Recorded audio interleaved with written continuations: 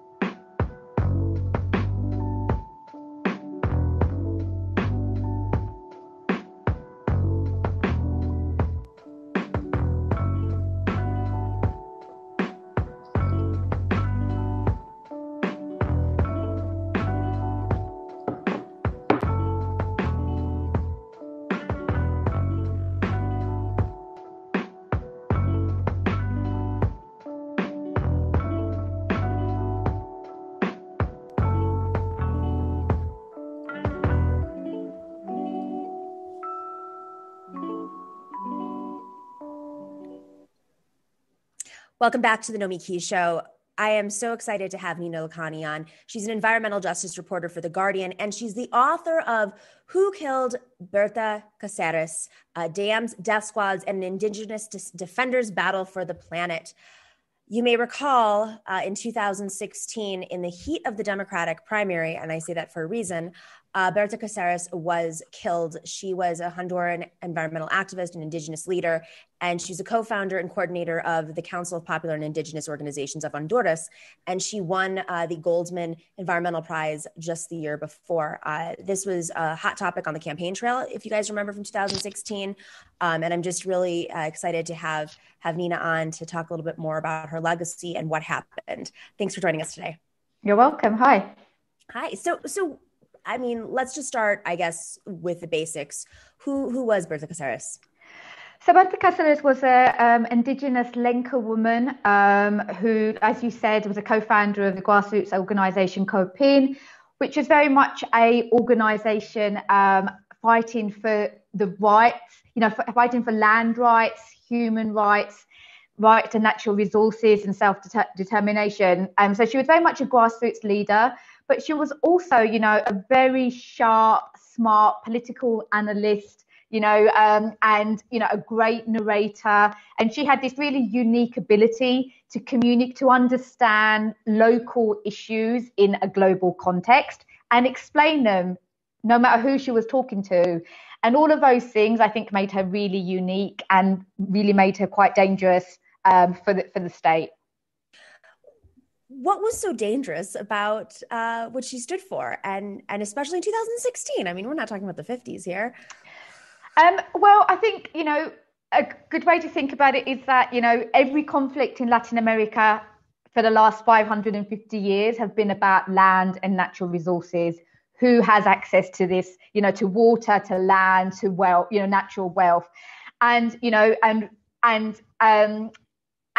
you've had different people, different actors, governments, the crowd, different, royalty in Europe, and companies, all mixed together, trying to take control over these natural resources, right? And so her ability to, first of all, communicate with people, to unite, rural and urban people, teachers and farmers, and her ability, to really absorb and understand these very sort of big global issues, economic, military, geopolitical issues, and see how they were sort of manifesting in her corner of the world or in other corners of the world, meant that actually, she was, she just was really influential.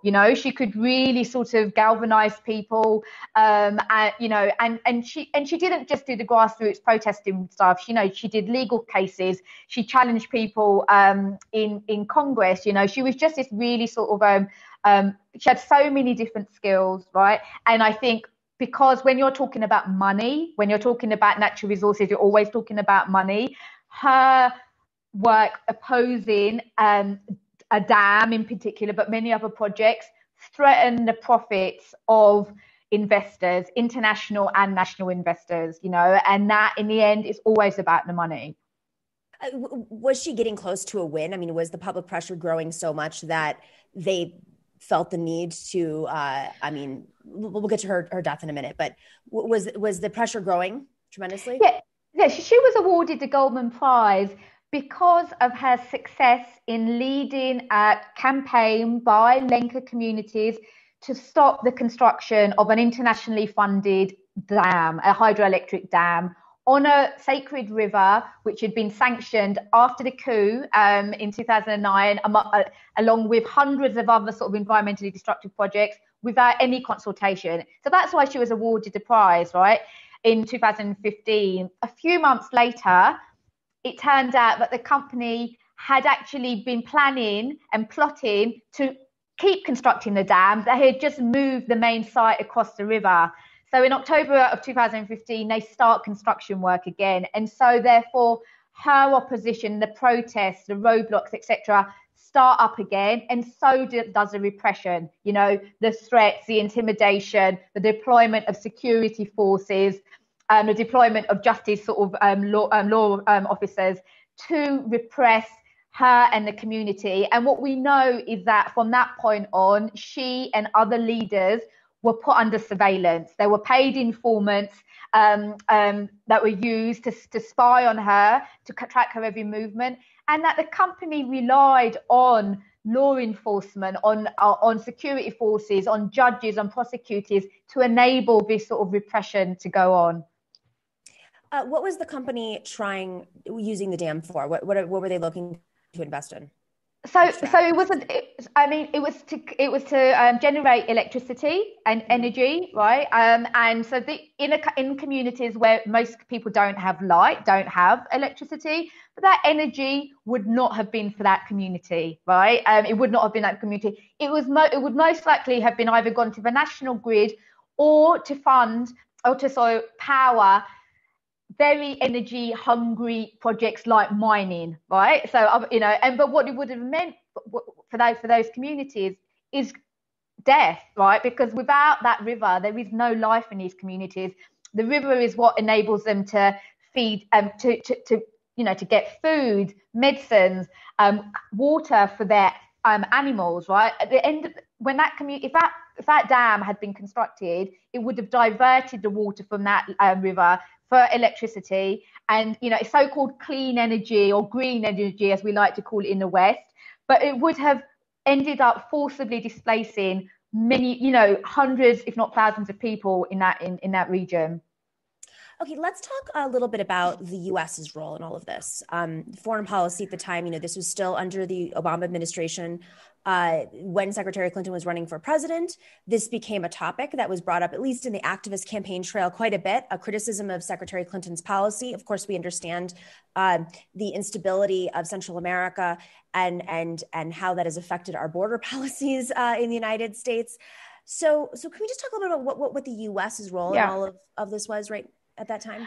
The instability in Central America is because of US policies. Let's be clear about that, right? These aren't happening just because on their own. The US has interfered and tried to control Central America for decades and decades, okay? And for example, in Honduras, there was no armed forces in Honduras until there was no sort of national armed forces in Honduras until 1954, when a US written piece of legislation in English gets passed to create the armed forces, which allows the US to use Honduras as a military base, a military satellite, which has continued to do so all the way through the Cold War, all the civil wars of Central America. That's where the US was based. That's where we trained Guatemalans to overthrow the democratically elected government that led to a civil war of 36 years. It trained the Contras there. It trained the worst military killers there in Honduras, right? So, and in the last 15 years, it's been its base to fight its ill-fated war on drugs. So the US tentacles are all over Honduras in America and Central America. Base to fight the war on drugs. What I think is so fascinating about our policies is there is now like an open consensus that these policies were failed policies. There have been countless documents that have been released, and yet we're still there. Kind of, it's just reshaped a little bit. So how is Honduras key to fighting the war on drugs? Well, I guess, so in 2009 was a coup. Let's just start there, right? There was a coup, and a democratically elected president, Manuel Zelaya, was flown out on a helicopter to Costa Rica 6 months before the end of his term, right? This sort of was orchestrated by this network of elites in the country, military, political, economic, religious, right? Who were not willing to, what I conclude in my book is that more than anything, what motivated that was the desire to sell off the country's natural resources, because that was what we have seen unfold ever since then. Now, I have not found any evidence that I can directly say the US participated in that, but they certainly enabled it to stick, right? They certainly, I think very quickly, while Obama called it a coup, Hillary Clinton very, very quickly was talking about new elections. She was suddenly talking about Manuel Zelaya being ousted as a victory against Chavism, aligning with Hugo Chavez, which was just utter nonsense, right? And since then, that has unleashed this utter nightmare in Honduras. It became the most dangerous country in the world outside a war zone. 80% of cocaine destined for the US started transiting through Honduras. It's the most dangerous place in the world to be a land defender, to be a lawyer, attorney, to practice journalism. It's up there. It has just, and hundreds of thousands of Hondurans have fled that country towards the US since then. Like, that's what's happened. Over the same period, the US has done a lot of training of special forces, special war on drug ops and special forces in Honduras. No country has had as many special forces training ops as Honduras has in the last 10 years or so. It sort of shifted from Colombia to Honduras, really, because transit routes were shifting, right? Because drug transit routes were shifting. At the same time, there is no let up in the amount of drugs from South America reaching US. So that's failure number one. Secondly, we've seen all of these countries be utterly militarized, and insecurity and violence just spiral out of control. That is why there are hundreds and thousands of Central Americans fleeing. This sort of toxic mix of poverty, impunity, corruption, violence, that they're not fleeing for it. These aren't people making a decision one day to try their luck in the US. These are people that are fleeing structural and direct violence, which you cannot say that the US has not and does not play a role in, because it does. And oftentimes, it's they're scared. They've had threats on their lives and their communities, and then they have to navigate through Mexico to the border with these coyotes that are just as dangerous. And then, of course, we know what ends up happening at our borders. You've experienced a lot of threats too, and surveillance and pushback in investigating this book. Can you talk a little bit about that? And then we can talk about her actual how she died, of course. Yeah, sure. And so, I met Berta when she was alive, back in 2013. I interviewed her then. And then when she got killed, I, was sent there for The Guardian. I was a freelancer at the time based in Mexico, but and started really investigating her death. And that's how I ended up writing the book. But when I started publishing stories that really started to expose the sort of, expose that the official narrative was only a tiny part of the story. So, for example, I published a story quite quickly, within a few months, right, that her name had actually appeared on a military hit list a few weeks before her death. And a military hit list? Yeah, a military hit list, which she had told me about herself in 2016, in 2013. But when she got killed, my story was based on an army deserter whose squad was given the hit list. And it was a list of, campesino leaders, social leaders, community leaders, political oppositions, who the military were saying needed to be silenced, right? That, basically they were to target them. So I write that story, and this young deserter, army deserter, he worked for like one of the top, units, like special forces, which the US invests in, right? Which the US trains, which the US invests in. So I write that story, and that's when it all sort of starts, that sort of the minister of, the defense minister, the head of the armed forces come out and give press conferences basically saying, I am trying to ruin the good name of Honduras. We have complaints. I get all these bot campaigns starting out. I get called a media terrorist, and my pictures sort of put out everywhere. And the US ambassador to Honduras at the time, starts up a pretty underhand, off the record campaign to try and discredit me and my reporting, all of it extrajudicial. How did they? It obviously wasn't above board, but how was the ambassador doing so?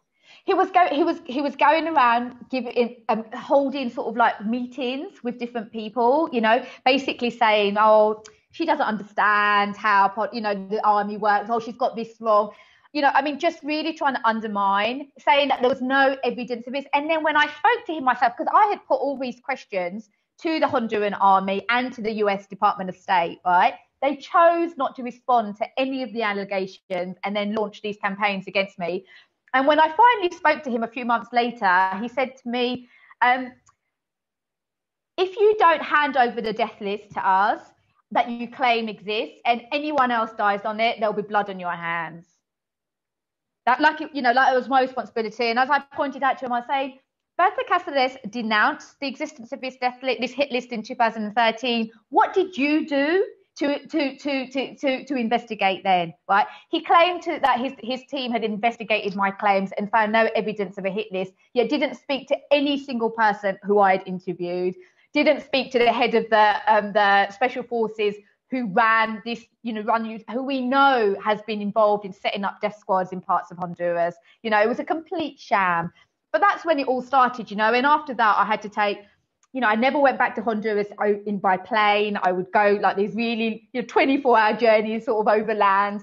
And I took, you know, lots of measures. I didn't publish stories while I was in the country until the trial, until the murder trial, right? When I was there, I was the only journalist covering the trial every day. And yeah, I got these false, fake press releases were put out, signed by, well, not fake, the press releases are real, but they were signed by these fake, you know, in groups, farmers groups, claiming that I was inciting violence in a certain part of the country, that I was not a journalist, that I should be declared persona non grata from Honduras, that I was what else did I say? They linked me to organised crime. They then called me a terrorist. All the classic dirty tactics, right? That we've seen being used. But it really, you know, it placed a huge amount of pressure on me. You know, like there was a lot of people telling me to come back, not to stay. But that was the intention, right? It's like, okay, the one journalist that won't shut up about this case, let's get her out. And I just couldn't leave, you know. So it was. Yeah, I mean, I remember speaking to a security consultant saying to me, look, my advice to you is to stay inside and order takeout. And I'm like, well, I can't do that for 6 weeks. Do you know what I mean? I'm just, you know. Yeah. Pre-COVID, now you can. Now you can definitely. Yeah, that's my life now. That's just my life now, right? And so it's all of my life. But yeah, I mean, it was, really tense and, you know, just like really difficult, you know. And then since I published a book, a lot of this started again, you know. I've had like bot campaigns and like lots of sort of, you know, nasty things being written about me, and the richest man in Honduras sort of making all sorts of threats because he doesn't like what I've said in the book, and, you know, about his bank and so forth. So, you know, threats come in many different forms, right? They're not just so it's, you know, that you're actually you're getting somewhere in terms of the truth, you know, when you upset lots of people, but it's certainly not been easy. Let's talk about what happened to Berta and the events that led up to it, because, you know, just as you described this, I just finished the Jakarta Method, which right. I haven't read it yet. I really want to. And I'm thinking, okay, when I'm reading, I'm thinking, how did this happen in the 60s under the Johnson administration? How did this happen? And what you're telling me right now, and granted it wasn't 1 million people, as far as we know, death squads in 2016 barely being covered in the press. And there's just, the tactics seem to have remained. Yeah, so God, yeah. Yeah, I mean, honestly, I say this in my book that, you know, the killing of Berta Cáceres was like the grand finale of a whole campaign of terror, which had all the hallmarks of, you know, a classic counterinsurgent strategy, you know, bribes, threats, sexual harassment, imprisonment, you know, all of these different things to try and neutralize her because they considered her an enemy. And when none of those things worked, when they couldn't jail her, when they couldn't silence her, when they couldn't force her to leave the country, that's when they decided to kill her. It's classic counterinsurgency, right? And so she, as I said, when the project was restarted, all of these sort of those repressive, you know, measures started to be, you know, rolled out again. And I have to say, you know, so, you know, and when, yeah, I mean, she was killed in March 2016. Hired hitmen entered her home and shot her, and she was shot dead in her pajamas in her bedroom. Yeah, and I think that was very much purposeful, that message. You know, I think the thing is, the people who were profiting from this business, and not just, you know, she was a bad example, right? She was a woman. An idea that a woman and an indigenous woman could be interrupting their plan, right, was a bad example that they were not willing to tolerate, you know. And I think to kill somebody in their home late at night when you're in your, you know, you're most vulnerable, you know, like you're in your jammies, right? And like and you know, they could have killed her anywhere, right? But they entered her home to do that, and she was shot dead. So, you know, trying to defend herself, you know, but shot down.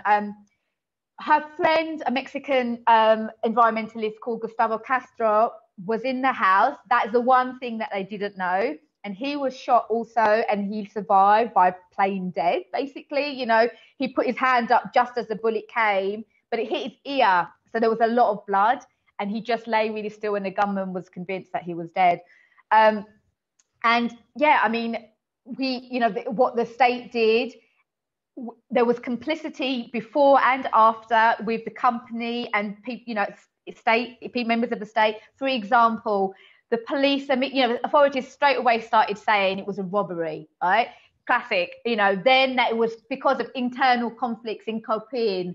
Then they tried to paint Gustavo Castro, the Mexican, as a suspect. They refused to let him leave the country. And while this was happening, we know now from the phone data that was uncovered during a murder investigation that there was all this going into back and forth between senior people in the company and law enforcement. You know, that one. How were you able to get this documentation, the phone information? So this was uncovered during the murder inquiry, right? So I was given access to a lot of the files. I mean, Honduras, like the rest of Latin America, their justice systems are based on the Spanish justice system, right? Where you have a state prosecution, but also people who are designated by the court as victims to a crime can run parallel prosecutions, completely, you know, independent parallel prosecutions alongside the state. So her family should have had, or, you know, are meant to have all the same access to all of the sort of evidence during discovery, basically. There's sort of meant to be a sharing of that.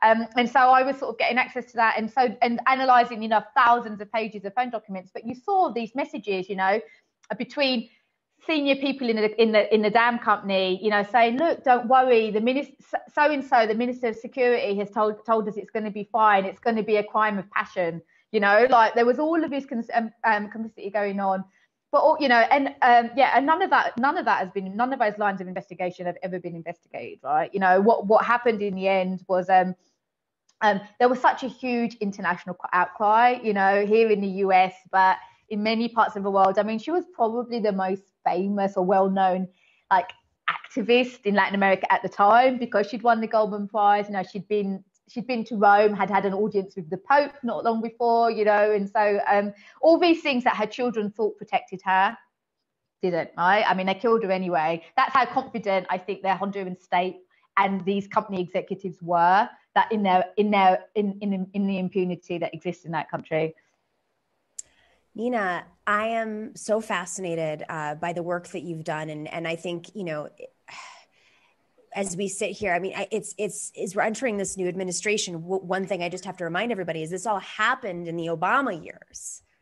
Yeah. As I start off the show talking about national security, and the folks who are going to be leading our Defense Department potentially, and our Secretary of State, the State Department, we have to keep these things in mind that these policies came out of the previous administration that led to the instability and, you know, the tactics, while they may not be coming directly from the U.S., they're coming from multinational organizations and companies and banks and in conjunction with governments that, you know, still to this day should be operating.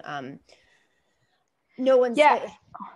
I mean, I was just going to say that I think, you know, in the environmental justice world, we talk very much about sacrifice communities, you know, people of color, low income communities, Native American territories. I really believe that for a long time, dating back many sort of administrations, Central America has been considered a sacrifice zone, right? It's where many of the US's worst policies, foreign policies, have been tried and tested, right? You know, and I think now we're seeing that with climate crisis, right? You know, Central America is pretty much a big island surrounded by oceans and seas. The impact of the climate crisis is happening. We've had you know, a lot of the forced migration from Guatemala last year was being driven by drought. People were starving to death, right? We've seen 2 deadly hurricanes hit Honduras within 2 weeks.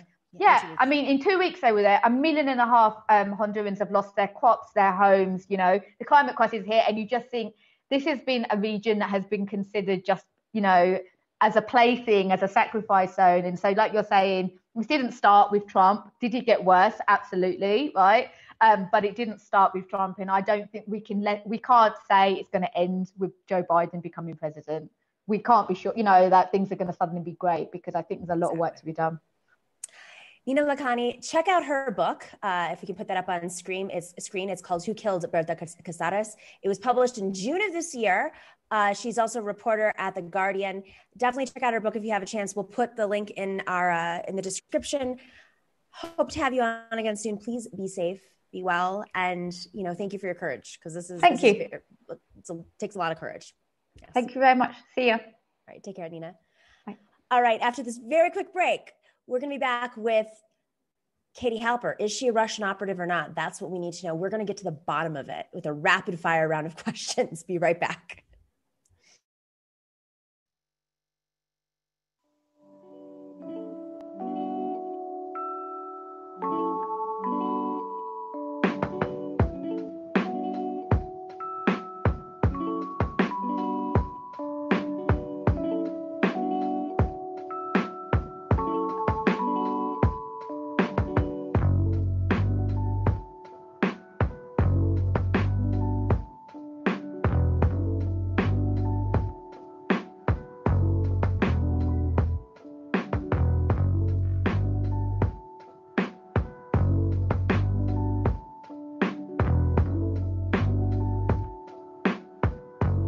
Thanks for watching and listening to The Nomiki Show. But remember to click like and subscribe on YouTube, and please share on social media. If you're not already a patron, please join us for as low as $5 a month on patreon.com/The Nomiki Show for early and special content. That investment makes a huge difference. We are not corporate media raking in the dough. It's really you guys that are keeping us going. So please consider being a patron. And to our current patrons, thank you so much. We are incredibly grateful to you. We also now have swag. So check us out on thenomikishow.com to get your mugs, your totes, and your stickers.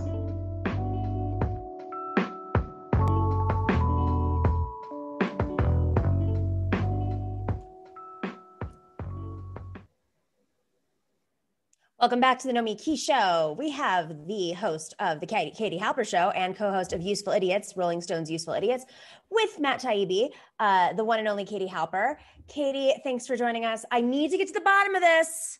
We last week we had on Josh Fox, our friend, and we were talking about a lot of stuff, as you saw and you covered on your show just a couple days ago.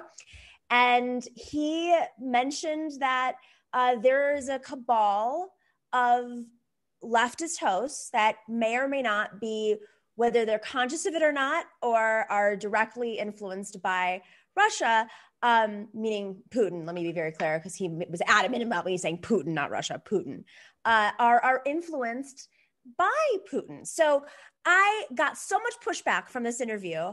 Now, keep in mind, you know this, Katie. I'm very good friends with Josh Fox. I've had a lot of, we will talk for hours at a time. And I think it was a very casual conversation online. And so folks said, I didn't push back. I kind of just let him roll, because sometimes that's the best way, just to kind of get a sense of what someone's perspective is. I was like, I don't think Katie Halper is a Russian operative, but let's talk a little bit about this, because you did touch on the show. And I would love to hear why you're so concerned with this perspective, but I'm going to, give his perspective too, because I think it's important to understand the nuance. I felt like he needed to be a little bit more nuanced. I also think that if you're going to say I'm not echoing Putin's talking points, then that also you have to explain why. Okay. No, Katie. So Russian media, RT, is funded by Russian government. There's no debate over that. Yes. Yeah, I get it. Okay. Yes, I'm looking at talking points right now as we speak. Vlad, very happy that you don't believe I'm Russian infiltrator. But he did not want me to say on TV that I was. Okay, sorry. So what's the question? I understand. I get it, Katie. But, we've been on RT before, there's no, it's paid for by the Russian government. So like other, as other channels are paid for by corporations. Yes. We're smart on our channel. We can CBC understand the nuance. Yes. What is it? Yeah. Okay. But we're having conversation about Russia. We're not having conversation about the corporate media, which we do. 85% of our show is about the corporate media. So what's the point about the Russia? So his point, being owned by Russia. His point is when he hears leftist hosts mimicking the same arguments almost instantaneously. This is what he said on the show. Yeah, the talking points of RT, right? Yeah. The talking points of RT. So, he asks why, and I have to say, out of all the conversations we could be having right now, I feel like Russiagate is not the one we should be talking about. This is an important thing. I mean, you asked the idea. There are a couple of really dangerous premises. One is the idea that if your talking points, and first of all, I don't have a talking point. What I did, and I defend, and I think it's actually pretty disgusting, if we're being honest, to not just call for a film to be censored, but to call for a film to be censored and then say you didn't call for the film to be censored, which, to be clear, I know, Josh. Okay, so the definition of censorship is the government censoring. So I just want to put that out there because we use the term censoring very loosely. Okay, yes. And he said that it was not fact-checked. Wait, I have a question, though. Do you consider like PEN America to be a good source of defining censorship? Generally speaking, but they've also made false decisions. Right, but they're an organization that exists, right? They are literally for free speech tracker. Let's talk about free speech tracker. Sure. Okay. So I just want to quote PEN. PEN, of course, is what poets and essayists and novelists, and they're a major free speech organization. And they described it thusly: calls to pull a film because of disagreement with its content are calls for censorship, plain and simple. Those who take issue with the film have every right to make their concerns and arguments heard. But first and foremost, the public also has the essential right to view Moore's film and make their own judgments. And okay, fine. The point is this: if Josh and you want to define censorship as only when the government, he's not defining it. I am defining it on the show as the classic definition, the journalistic definition, and like in journalism school. I mean, there are so many people who use censorship. Okay, let's say I'll concede that point. I disagree with that because, as we know, PEN America, which is one of the biggest anti-censorship pro-free speech but they've had problematic takes before, so we have to make that. No one has ever given it. Has anyone ever pushed back on PEN for not having a good definition of censorship? Yes. Where? Tell me. Where's the example? All right, Liz, I'll get you an example in a second. I will look All right, get me an example. Well, let me finish. I want to start my first point. I didn't bring you on to talk about censorship. I brought you on to talk about Russiagate because I don't understand. Oh, wait, but they're related. Hold on, please. These are totally related. And they're related because there's censorship and then there's effective censorship or suggested censorship in the form of smearing. And here's what's very dangerous about the first thing you said, that my talking points line up with RT's talking points. You realize this because you were a Bernie person. He said that. And this is something infuriating that people say. People would say, Bernie Sanders, he's against the TPP. So is Donald Trump. It's an absurd argument. You yourself defended Ro Khanna the other day because he went on Fox and made an anti-war argument that isolationists make without being anti-war. Okay? So that is a very ridiculous thing. There's literally, there's no evidence whatsoever. Katie. That you're saying something that other people say. That's suspicious. No. That's he said, because you didn't want to debate him. Okay. I wanted you guys to debate. So what I'm going to do is I didn't want to debate him because he lied. He accused me of being a Russian infiltrator. And Nomi, you should have asked him as a journalist. You should have asked him why he said there was no attempt to. No, did you ask him why there was no attempt to take? He said there was no attempt to take down the film, which he did say. He did answer that at the end. I didn't have to. Wait, okay, Katie, hang on a second. You're all over the place. Katie, you're all. No, me. Katie, I'm trying to talk about. I was being nice because I thought that you felt like, okay, fine, go. I didn't know that we would be. No, I'm not. There's no. Okay, what's the Russiagate question you have? Katie, I'm trying to get into the nuance here. And both Josh and you refuse to get into nuance here. And you start talking about censorship of this. Wait. I'm sorry. This is not an accurate representation of what happened. If you want to say that you would like me to be more nuanced, and sure, tell me what you want to talk about. Fine. Wait, but excuse me. I did not. No. This is a false equivalence. I did not appear anywhere I'm asking a question. You said both you and Josh. As if we're both, these guys are crazy. There's a clear difference. he went on your show, and I wasn't mad at you because I was sympathetic, because I've had people on my show who I'm friends with, and it's awkward to push back on. But this whole like, oh, you guys, can't you work it out? Why can't you debate each other? That's not what I'm saying at all. One of them, all right, well, okay, so what's your Russiagate question? I think you should debate. You did a 25-minute segment afterwards, and I was like, it would have been way more interesting if you debated him rather than his clip. I don't know. I just found Wait. Oh, so you're upset that I made a comedic video of this, which you should link to? No, didn't say that. Katie, hang on. Just let me ask a question, okay? Hang on. Yeah. I know this is tense. I know that you've been accused of Islam. So what I'm trying to get into is the weeds about how this is not. Okay, sure. What are the weeds? Yeah. So if you let me ask the question, what I'm trying to get to here is, so his concern is that when RT says something, and this is not the same as Bernie, and I was a surrogate, I'm very familiar with this. No, I was making an analogy. So his concern is when RT puts out a segment, and then Max Blumenthal pushes something out on the same exact language. That was his concern. These are Josh's words, okay? Because we couldn't have a debate with Josh. Yeah, but you should either, if you're asking me about that, you should have the exact words. Or ask Josh what they are. Katie, know me. I'm trying to ask a question, okay? No, but you just said you were quoting. All right, wrap up the interview. If I can't do that. Ask a question, Katie. I'm wrapping up the interview. This is ridiculous. I'm trying to actually there's a real debate on the left about this, and I want the left to debate. Yeah, but if you're saying that Josh Fox made points and you're not presenting those points the exact same language, what was the Katie, exact same I can't even get the question out. You're not letting me get the question out. I just tried to. I asked you a simple question. What's the language? Katie, are you the host or my host? I am trying to get into the nuance. I'm trying to help you. Your argument was not clear, so I'm trying to help you get to that argument. Okay, so I'm asking you because your argument. Wait, this is very simple. Can you tell me what Josh said the exact same language was? This is very simple, Katie. I have a question I'm trying to ask you, and you're not letting me ask it. Okay? I am trying to help you because there are people on the left right now who are literally like, why is Katie Halper aligning with Jimmy Dore and RT? When I know that's not who you are. And so what I'm trying to specifically say, I have 12 questions here. Is this live, by the way? Of course it is. Oh, okay. It's a live show. So you said cut the segment? All right. Because I have another interview in 2 minutes. All right, so we're an hour-long show a day. All right, I think that the question though is, I want to know what the same language is. That's not Katie, an absurd thing. Let me ask the question before you push back. His assumption. You watched the interview. His assumption is, and this is a live show, right? His assumption is that your talking points mimic Jimmy Dore's and they all come out at the same time. And my question is, and this is just my first question because I have 20 more questions, 12 questions I want to ask you. My question is, okay, fine. What I'm very curious about is, all right, if you're not aligned with all of these people, and that's fine, why, Katie, you're a good host, when we're in the midst of 5 days before the election, right?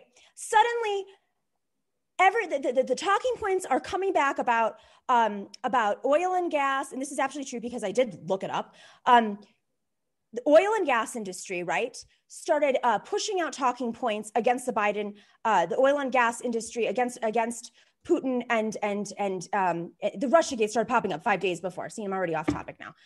5 days before the election, the certain conversation topics were popping up 5 days before the election. And my question is, why was Russiagate? Why was this popping up right before the election? And why was why was the film conversation? Why was the article from Max Blumenthal popped up right before the election when it came out? So segments on Josh Fox in the movie and Michael Moore popped up 5 days before the election when it came out months before.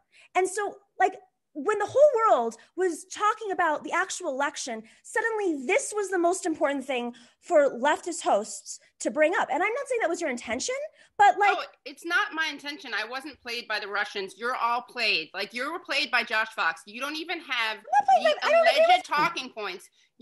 I cannot believe this narrative that you're accepting, that it's the onus is on me to prove that you know what? Here's the irony. We had Michael Moore on the show. You know why? We'd had him on before on Useful Idiots. Yeah. But we really wanted to have him on because we thought it was so ridiculous that Josh Fox attempted to, according to Penn, good source on this stuff, censor the film. So that's one issue.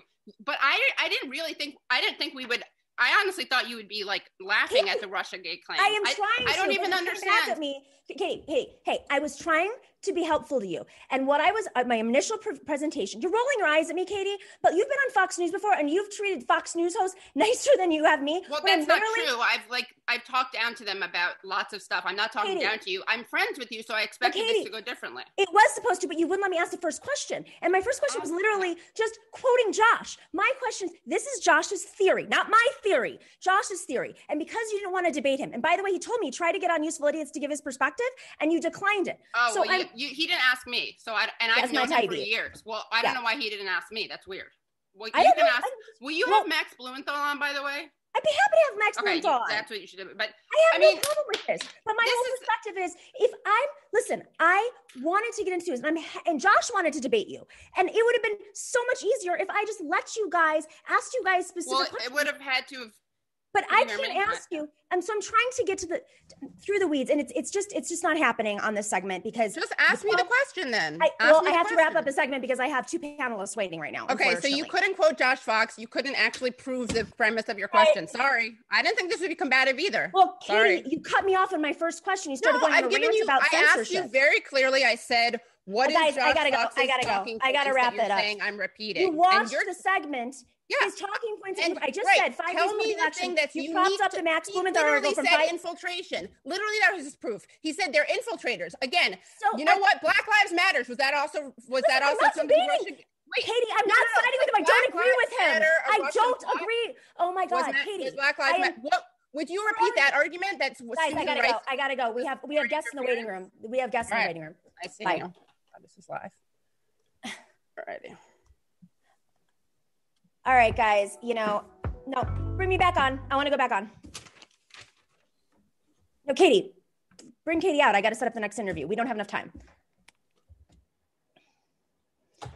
I tried very hard, and I know this is a really tense topic, but I offered the interview. I offered a debate between Josh and Katie. All I wanted to do was present 12 of the points that Josh made. She wanted me to quote him verbatim. I don't have those clips ready because it was a 25-minute interview.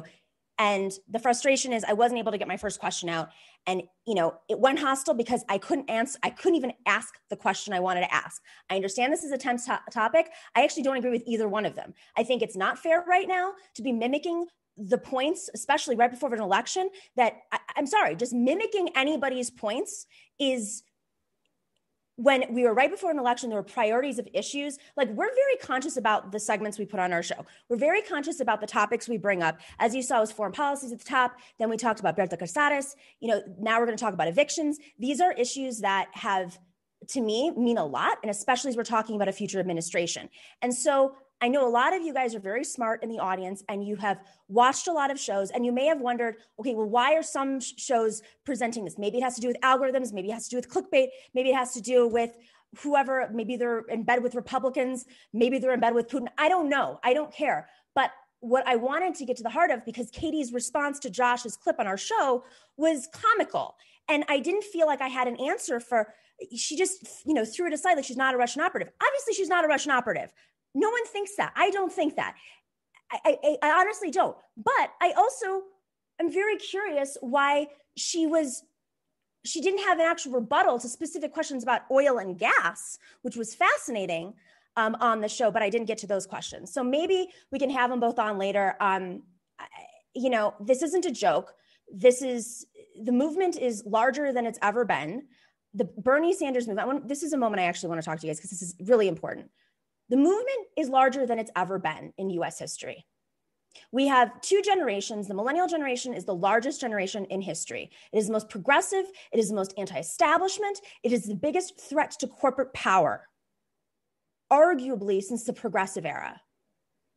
Bernie Sanders represented that threat. Bernie Sanders, that's why we have these nuanced conversations. What happens if Bernie Sanders goes to an administration and is no longer in the Senate and no longer has a campaign fund that helps other candidates win?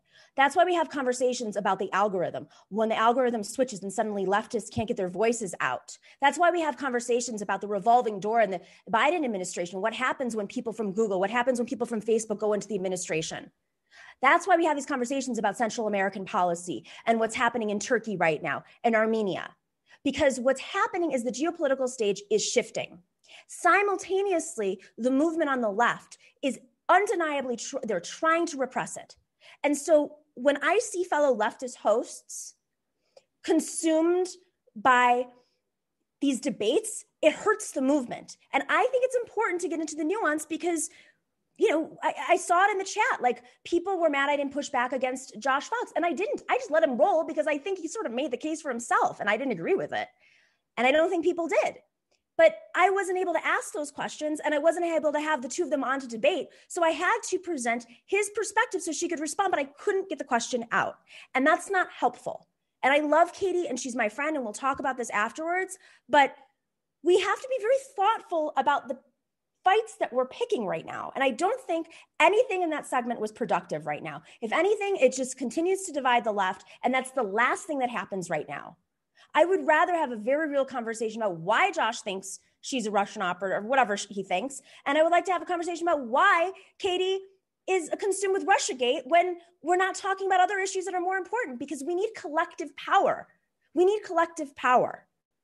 And if we don't have collective power, and if we're fighting, and if we're appealing to analytics and clicks and narratives that are really just like not the priority right now, then I don't know what we're doing here. All right, let's go to a quick break, and let's just let the panelists know we're going a little bit over. Thanks, Dorsey, for all your patience.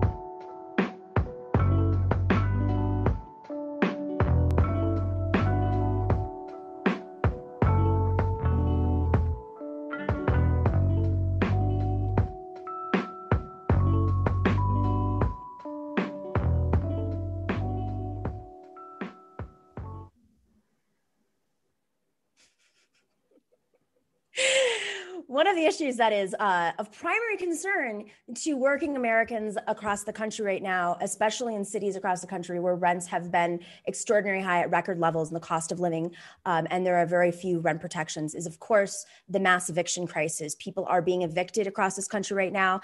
Any states or cities that have had any sort of moratoriums on evictions, many are about to expire in as soon as 2 or 3 weeks. Piper Winkler she is not only a member of our team at TNS, she is an associate producer here, but she is the Harvard YDSA co-chair, and she was most recently working over at Jacobin, our friends over at Jacobin, and she's a housing advocate. Piper, thanks for joining us. Can you unmute yourself? You're on mute. Yes.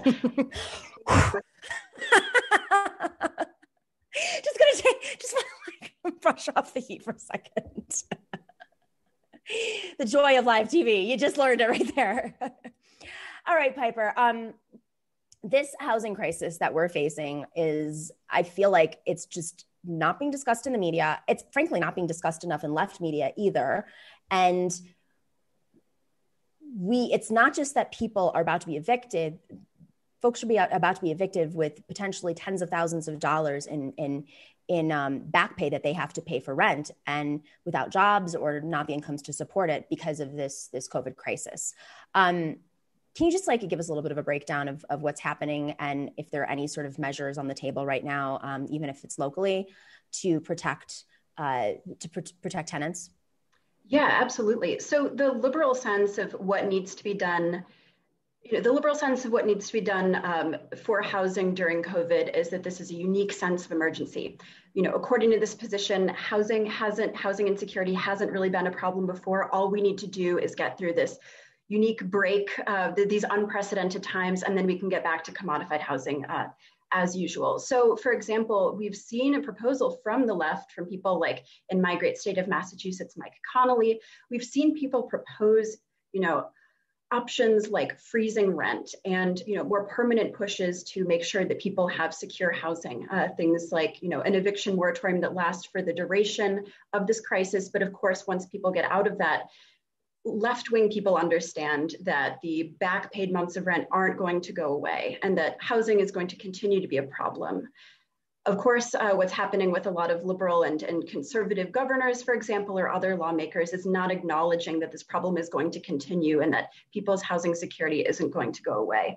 And of course, people aren't linking this to a health crisis that is undoubtedly already occurring because of the fact that so many people are facing housing insecurity. So for example, there have been 433,000 cases of COVID that we know of that are linked to people being evicted. And sadly, there have also been 10,700 deaths. All of this is totally preventable. If only lawmakers have done what people are doing all over the world and saying, we need to freeze the rent, we need to cancel the rent, not just, pause evictions. We need to fully make sure that nobody ever feels, the pain and suffering and economic devastation that is going to be caused during this time, but it's not happening. When you say caused by evictions, what does that mean? They're out on the streets and they're in whatever sort of housing, whether it's affordable housing or public housing. I mean, I don't know what let's get into the specifics there. Like, how is this affecting folks when they're evicted? Yeah, absolutely. So for example, there are a lot of people who are living in market rate housing, meaning that it's not necessarily protected by, affordable measures or anything like that. People are being kicked out of their housing and going onto the streets in a lot of cases. My own background is actually in homeless services, so I know how overburdened those systems already are and how unfit they already are to serve people's needs as individuals who deserve private and dignified lives. So the fact that also because of the pandemic, shelters have been closing, they're working at reduced capacity, people are going to face a very real crisis of having nowhere to go but onto the street, not having any safe place to sleep. And of course, I'm from Massachusetts, where the winters are extremely cold, and this is a matter of life or death for so many people. And the very light and insufficient eviction moratorium that has been brought on by the Trump administration is already going to expire soon, and it wasn't enough to begin with. Of course not. Have you seen anything coming from the Biden administration addressing the eviction crisis, or specifically, I mean, we know that folks have not seen any money in 8-9 months, whatever it's been at this point. And even then it was so little. And the minimal that people, even progressives are asking for is $2,000 a month. Of course, that doesn't even go far enough if you live in a major city, if you have more than a 1-bedroom apartment in a major city in America, if you have a family, if you're just 2 parents, I mean, it's definitely not enough, especially given the back pay. So have you heard anything coming out of the Biden administration that is sounding the alarm on this crisis? Yeah, it's clear that the administration is not acknowledging what a very real problem this is. And I'm seeing a lot of messaging from Biden on social media, for example, saying, we need to come together and get through this, making appeals that both sides need to get over, bipartisan animosity, et cetera. But it's not going to happen. Like, none of this is going to have any meaning whatsoever, actually, whether or not there's any kind of bipartisan support, unless it is materially providing the material that people need to get through this crisis, to survive, So it's not going to suffice for Biden to tweet about how it would be great if Americans all, hunkered down during this time. If people don't have a place to live, they can't hunker down. It's not possible. Yeah, they have nowhere to live. Public housing is already in crisis too, in terms, even if you are in some form of affordable housing, say in New York, there are evictions happening in public housing because it's already expensive in New York. I mean, I don't think people have a sense. I remember when I was running for public advocate and we were having housing debates, I couldn't believe how many New York City lawmakers had no sense of the cost of living in the largest housing provider in New York City, the largest city in the country, and just the crises that they're already existing in public housing, and then to see mass evictions from public housing. So you have the conversation, the federal government is doing absolutely nothing. When you look at what they could do just with public housing because of the federal money that's being put in there, I think we're about to face a really difficult time. And of course, public housing in New York, at least, is the majority of those households are led by women. So that leads to my next question. Oftentimes, folks don't understand the intersection between domestic abuse cases and how that affects, women who have suffered domestic abuse. Sometimes won't get help, sometimes won't leave their partners because of the fear of losing housing, because of maybe it's two funded households, whatever the situation is, not having a place to go and live. And of course, right during the pandemic, that just makes it much worse. So I know you've highlighted some recent stories about this. Can you kind of catch us up on how COVID has affected women across this country?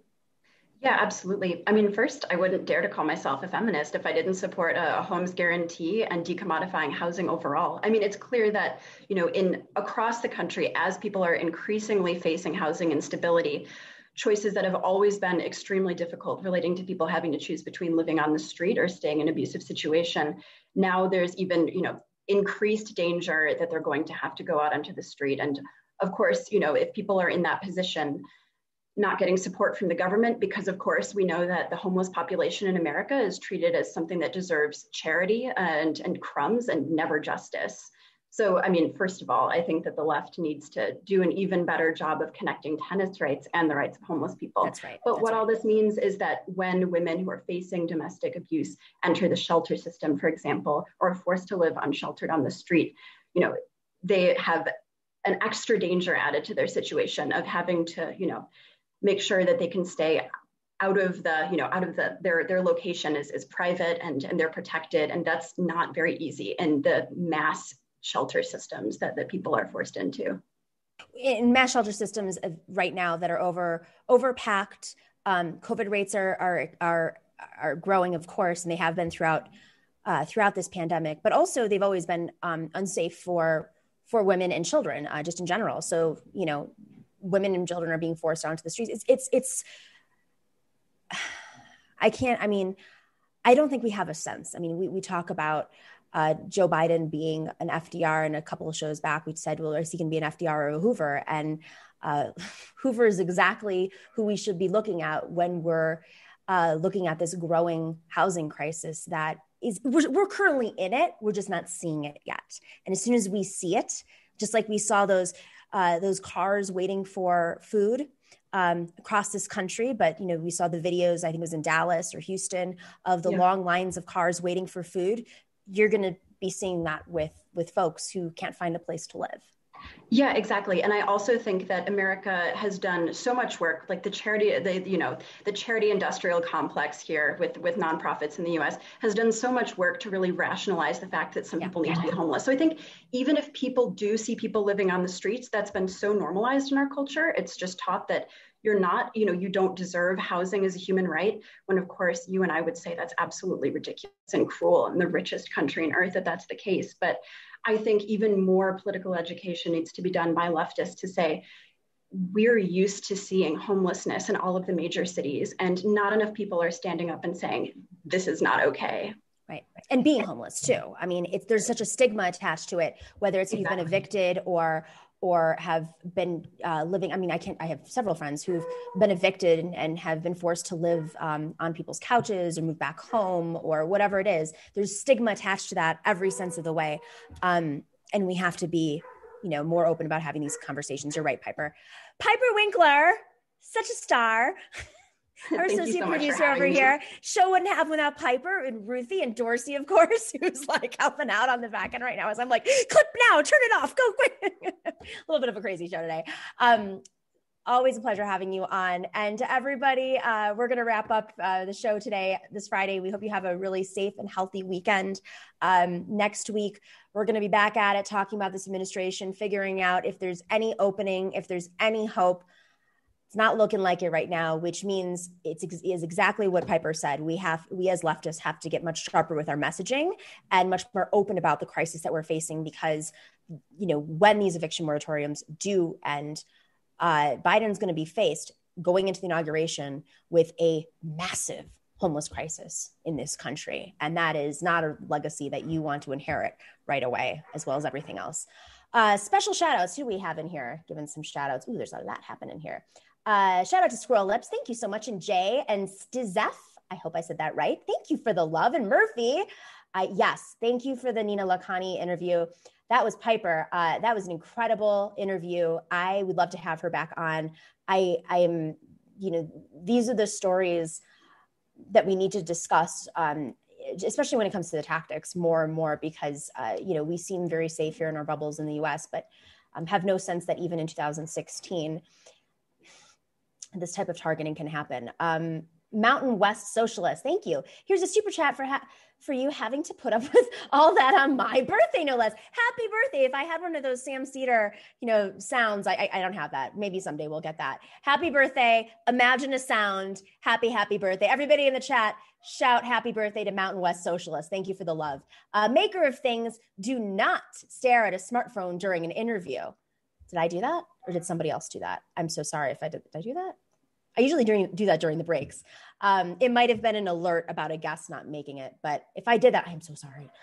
Thanks to Harvey K in the chat, shaking it up, probably debating folks. I love when he gets in there and he debates. And big thank you for M. Toussaint for filling in for MIDI doctors today and working the algorithms. And super thanks to our moderators, Bob and Chokin, for keeping the chat room troll free. And Prairie Fire Kowalski from Nebraska sends us some love and says, you'd think sheriffs would see the PR value in saying they won't allow evictions exactly in a pandemic in winter. Landlords would get bailed out by their government friends. Literally everyone wins. I couldn't agree more. They have landlord protections. The rhetoric is not working. People understand how big this crisis is, not to mention small businesses are also I've said this on the show many times, the percent of how many small businesses in cities across America, I would love to look at rural communities too, but this is what I've been reading, that haven't been able to pay rent. I mean, it's in the high 70s, low 80s right now in the last couple of months. This is horrifying. We have no idea what's about to happen. Vinny Holiday, thank you for the love. So I looked at the beginning of the questioning with Katie. Perhaps your question came off a bit accusatory. At the same time, she was clearly ready to fight. Either way, we love your show. Thank you, Vinny. Yeah, I'm going to go back and watch it. I was not there to give her an accusation. I told her, in advance of the interview, because she didn't want to debate Josh Fox, that I would be asking questions to kind of get into the weeds.